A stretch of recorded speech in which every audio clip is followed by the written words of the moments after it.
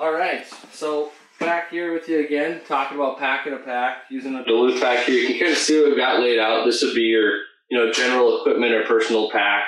Not so much cooking equipment or food, that would go in your food bag, but we'll just walk through it here, show you a couple tips and items for packing a pack.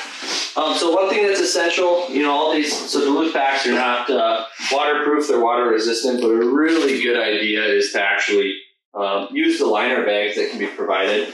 And we've got one in here, and there's actually going to be another video or a blog about putting the liner bag in the pack. But really what this does, it keeps your stuff all waterproof, really shut that bag up. It also keeps some air in there, so that if something did happen, your pack would float. So what I'll start off doing really is packing some of the bigger, bulkier items in there. And what you can do is just kind of fold it over the edges here. So I'll start with my tent, laying it on the bottom here. Think about weight distribution a little bit too. So I've got tents in there. Next thing what I'm going to do, and I think this is something a lot of people overthink, putting weird bulky items towards the back. Just remember you're going to be carrying this pack as well. So I'm actually going to put this soft part in the back to actually kind of provide a cushion there. Next thing I'm going to do, I'm going to take my sleeping pad and get it upright. And then I'm going to walk through and take all the other big bulky items.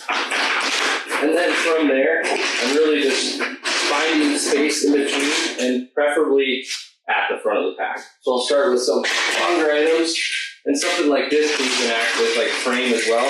I'm going to put it in a diagram. It's going to kind of hold the front of the pack open as well. So then, piece for piece, we're just sliding things in. And again, this is the front of the pack.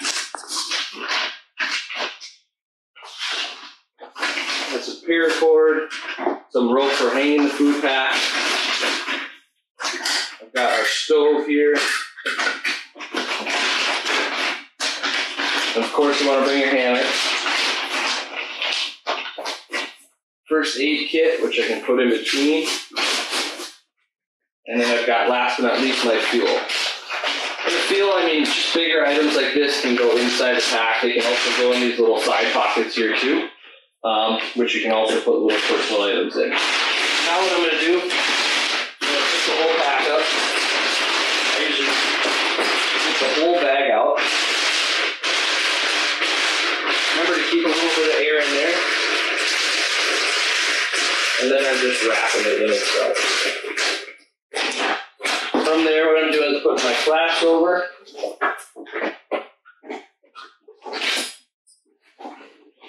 And then you're going to cinch it all down. And just like the video we talked about before, you want to make sure these are all strapped nice and tight. Just to hold it all together while you're coordinating it.